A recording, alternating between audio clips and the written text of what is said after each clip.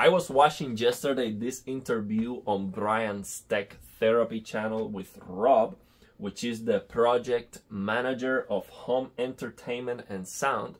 So he's a representative from Sony, and he was breaking down the 2023 Sony TV lineup. But of course, I was interested about the A95L QD OLED gaming features, and especially interested to know if the TV supports BFI, black frame insertion, motion blur reduction techniques. And yes, it does. So what I want to do is just to play a small section where he mentions that. And of course, I'm gonna have a link in the description of this video so you can check out the full interview. And I just want to talk about that because I think one of the main things I've been trying to do on this channel is to raise awareness about motion clarity, because nobody talks about it. Even reviewers, they get these new TVs and they don't talk about black frame insertion. It's not even a thing. So to this day, I am not 100% sure that the S95C supports black frame insertion. I believe it does, but nobody talks about it. What is the persistence of the S95C with black frame insertion? Is it only 8.3 milliseconds? Does it look, does it only work at 60 Hz, 60 FPS? Most likely, but yeah, I have no information. So if you have the S95C, tell me how it works. And yeah, how good is it? What is the persistence? Very easy. Just open the UFO test on a PC. Just have 60 Hz on the settings. Turn it on, and then this 120 pixels per second UFO test should look perfectly clear. Just make sure that the scaling of the display is 100%. You have 100% zoom on the browser, which I don't have right now, and that's why it looks so big. So tell me if it works at 60, or if it works at 120, or if it doesn't. What is the motion clarity? So basically, if you are inserting a black frame, so if you have 60 Hz black frame insertion, literally, because this TV is at 120 Hz, what's happening is that the TV is running at 120 Hz. So the TV is basically inserting a black frame in between those 60 frames. So what's happening is that you are reducing the persistence of the frames from 16.6 milliseconds to 8.3. So basically 60 FPS, 60 Hz looks like 120 FPS. So he mentions here, let's listen to it and then I'll break it down for you, because it gives me a little bit of hope the way he's talking about this, but I do not want to take this out of context and, you know, make wrong assumptions, because we have to understand this is live. He has been speaking for almost an hour, and yeah, I mean, we humans, we make mistakes all the time, and yeah, it's tough. I mean, I tried to make a video explaining the Blurbusters law to make it, you know, as perfectly precise as possible. I repeated that video like 3, 4, 5 times, and at the end I made a mistake. So it was not 100% okay with the Blurbusters chief, because I made a mistake at the end. One number that I said, it was not. It was an assumption that I shouldn't made. So it is very difficult. So we should never, you know, listen to a 1 hour long interview from Digital Foundry or whoever, which I've done, and then, you know, quote them on that. But, you know, my intention is not to take anything out of context or criticize or say this is right or this is wrong. I have the best intentions. My intention is I'm curious to know, and I would, you know, get this information, try to speculate, to understand a little bit better, because I didn't have the chance to ask him the questions. So I would love to. I have my own questions. So Brian has his own questions. We all have our own questions. So I would love to have an opportunity like this one day to interview one of them. I would ask him. I would ask him so many questions, and hard questions. Yeah, so maybe that's why they would not give me an interview. Let's see what he has to say. There's motion blur reduction. Now, those are mutually exclusive technologies because motion blur reduction... He's talking about VRR and motion blur reduction on the A95L black frame insertion. Is essentially using a combination of either backlight manipulation, like blinking, or black frame insertion to remove motion blur. Also, I truly believe this person, I mean, I'm sure he's super smart and he understands everything like in such a deep way, but he's probably talking to the majority. So he's not gonna get into small details or anything like that. So yeah, he's just saying it so people kind of understand it. And so you can't run variable refresh rate if you're inserting black frames, right? Those two ideas, don't work together. But you can choose one or the other. So, tear-free gaming, VRR. If you're getting, excessive motion blur, you can turn on the motion blur reducer, right? And it is actually possible to have, PWM, so pulse width modulation, and VRR together at the same time.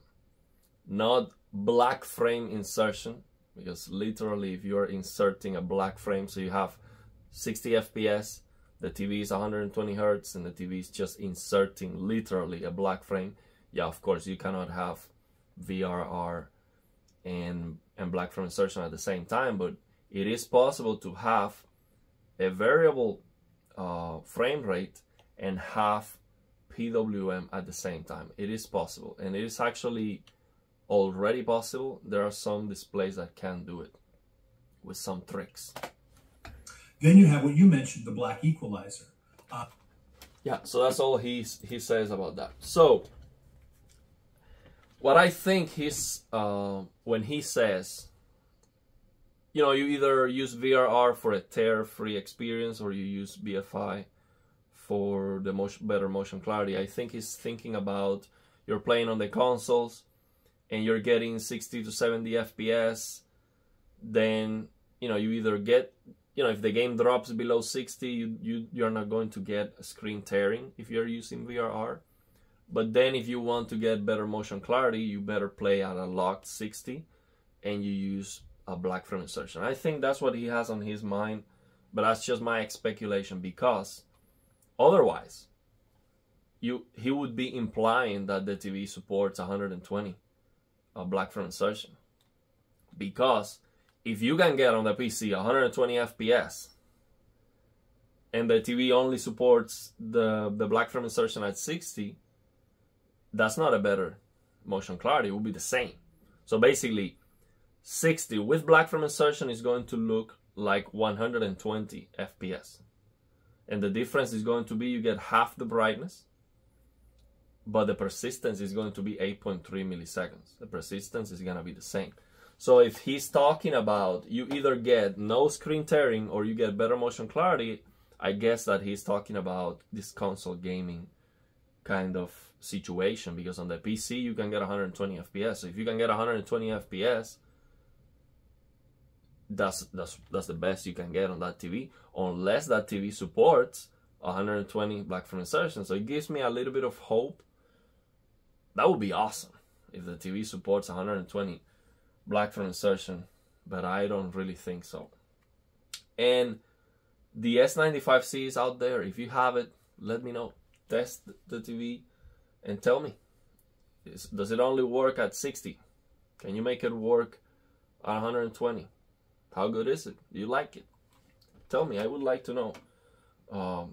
Because yeah, on this LG C1, man, OLED Motion Pro at 100 or 120 is just fantastic, man. Fantastic. It looks so good in motion.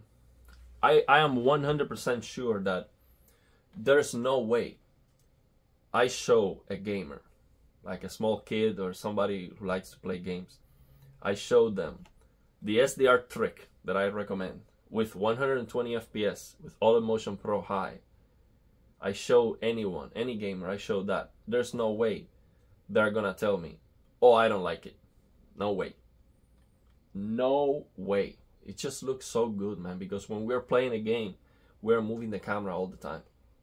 So one of the main goals that I have in this channel has been to raise awareness about motion clarity, because most people don't know.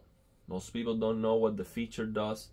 And when they toggle that feature on, oh, it looks darker. They just turn it off. And reviewers don't talk about it. That's a big problem too. Nobody talks about it. That's why these TV manufacturers, they just say, okay, nobody cares.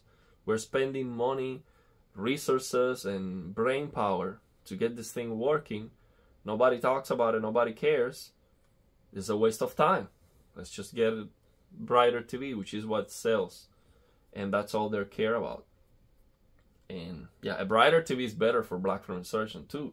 So that's another thing. With this brighter QD OLEDs, you can get a much better black film insertion, and you can even reduce the persistence even more.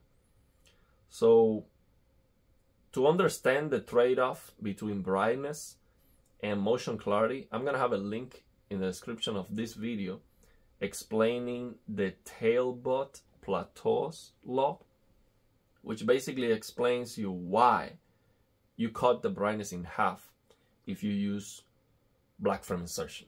Basically, if you have 50% black film insertion, so yeah, 60 hertz, the TV is running at 120, inserting one black frame in between, you're cutting the brightness in half.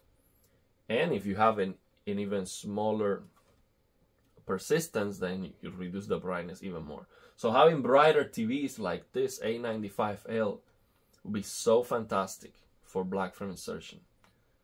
So yeah, I hope it happens one day again, that we get this TVs coming with 120 black film insertion.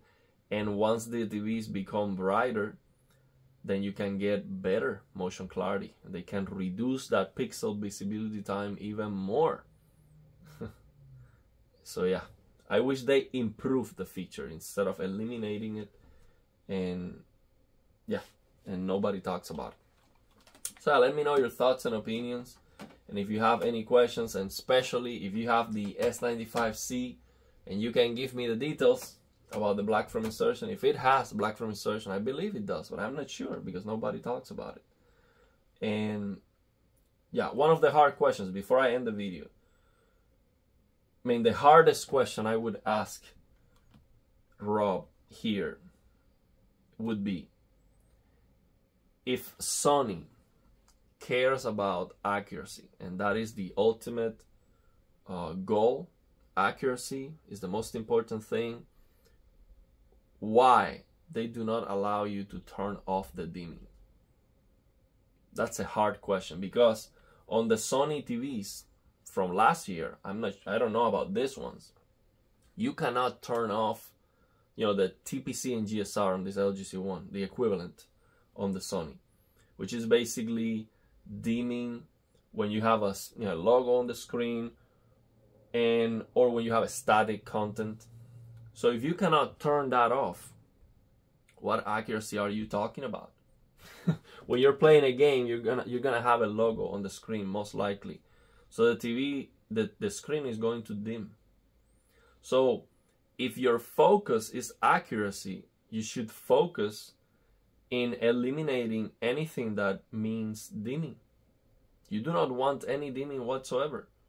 So that's a very hard question that I would ask him. Hey, why Sony is probably one of the few companies that don't let you turn off the dimming? Because you can turn off the dimming with LG OLEDs. You can turn off TPC and GSR on the Samsung. You can also turn off the dimming on the Philips OLEDs. You can turn off the dimming. Panasonic, I'm not sure, but I believe you can also. So why is Sony so focused in accuracy and you cannot turn off the dimming on the TV? That makes no sense. So I would try to ask him that question more elegantly. But it would still be a very hard question to answer, because what are you going to say to that? It makes no sense. And that's, for me, that's a deal breaker with the Sony TVs. But well, hopefully the A95L has that option on the service menu, at least. So yeah, let me know your thoughts and opinions, and if you have any questions.